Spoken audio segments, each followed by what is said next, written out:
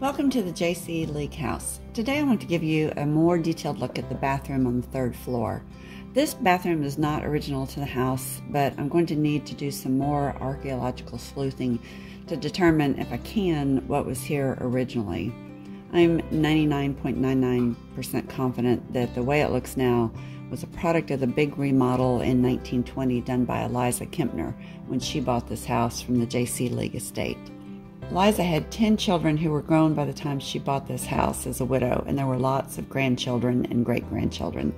I've met some of the great-grandchildren, and they have fond memories of sleeping here on the third floor when staying summers with their grandmother. Adding a bathroom up here was probably high on Eliza's priority list. I knew right away that this, as it is now, was not original to the Clayton design. First, these large cabinets were built over a working transom window. Clayton would have never designed a house like that. The style of tile is also more common to the 1920s. I can see from the tile trim that a shower had been installed. I can't find a picture, but when I bought the house, a prefab shower was here just like in the family bath, but it had been installed in the same place as the original shower. It was seriously deteriorated, so it got removed in the first wave of demolition. The tub is in the original position, and so is the toilet. Unfortunately, this area is adjacent to a serious leak that occurred on the flat roof, and there appears to be damage under the tub. There is probably a plumbing leak, and I'm concerned that the floor under the tub is rotted. You can see the separation of this tile. This line running from the corner of the shower to the head of the tub is an indication that the floor is sagged under the weight of the concrete subfloor and of the tile. This could be a major problem since that tub is very heavy, and when full of water and a person, it's going to be even heavier. I need to explore some more and get a good understanding of what's going on underneath before I can even think about proceeding with work in this bathroom. I'm just praying that the tile floor doesn't have to be removed. That would just crush me emotionally. The toilet looks original. It has a medium-high tank, but unfortunately it's cracked, and at least the bowl will have to be replaced. There's also this sign on it. It says, "Make sure to pull the handle back, otherwise it leaks downstairs." So something was going on with the plumbing for a long time, and all of that will get addressed. Not what I'd hoped for, but structural problems have to be addressed before any of the fun stuff can be done. My long-term plan up here is to take out one of these two cabinets and use the footprint of the original tile to put in a bigger walk-in shower and uncover that transom. So this bath will have a nice shower and a tub. Let's jump forward a few months and look at the bathroom today. One section of the floor to ceiling cabinets has already been removed, and you can see now that transom window that opens to the hall behind this wall. After demolition, I discovered something really fun. This is the original linoleum from 1893. See how it's made? It has these little pieces that were glued to burlap backing. It's really special to me because my dad owned a paint and wallpaper store.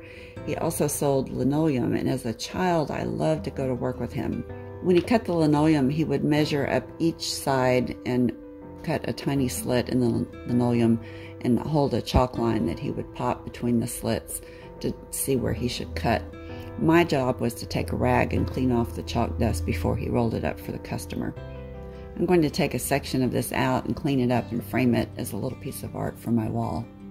You can see how they just poured concrete over the linoleum to make a base for the tile. Here's the window I used to climb out onto the flat roof, and this is the door going into the cupola area of the attic. We'll explore that on another day. This bathroom also has a really pretty decorative radiator. All of the other radiators in the house were plain. This is the only fancy one. It was made by the American Radiator Company. I'm almost embarrassed to say that I owned this house for several months before I had a major revelation about this sink. You and I have both seen this sink before if you watched the video about the family bathroom. The sink is identical to the one in that bathroom. Remember in that video I talked about how each bedroom originally had its own sink? When the pink bathroom and this bathroom were added in 1920, the sinks in the bedroom were no longer needed. I believe they took one of those sinks and repurposed it here with a new spigot that's the exact opposite of the non-protruding original spigot. Now I have a dilemma. Do I leave it up here or do I return it to one of the bedrooms and do something else up here? That's a decision for another day and maybe a good topic for another video. What exactly is happening to this house? Is it preservation, restoration, or rehabilitation? And what exactly do we mean by those different terms? Here's another interesting find. These walls were originally covered with wallpaper. There are 2 layers, both in a brick pattern. You can see how wallpaper used to be hung over cheesecloth that was nailed to the wall.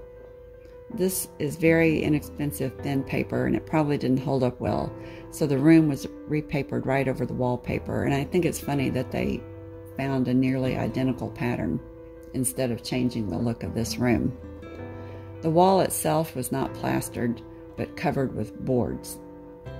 These could either be just plain boards, tongue and groove, or shiplap. I won't know until I explore a little further. Remodeling shows that refer to every wall with boards on it as shiplap or like nails on a chalkboard to me. Let me show you the difference. Regular boards just butt up together and leave an open crack no matter how hard you push them together, because wood shrinks over time as it continues to dry out.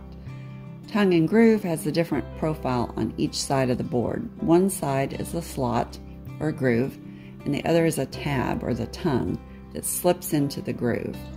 It makes a tighter seal because even if the wood shrinks, you see what you think is a gap, but the interior is still sealed.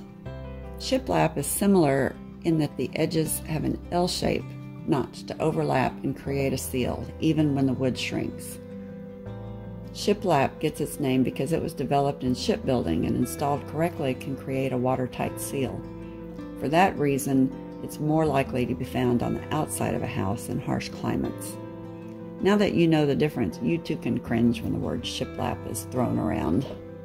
There can be style variations like this beadboard.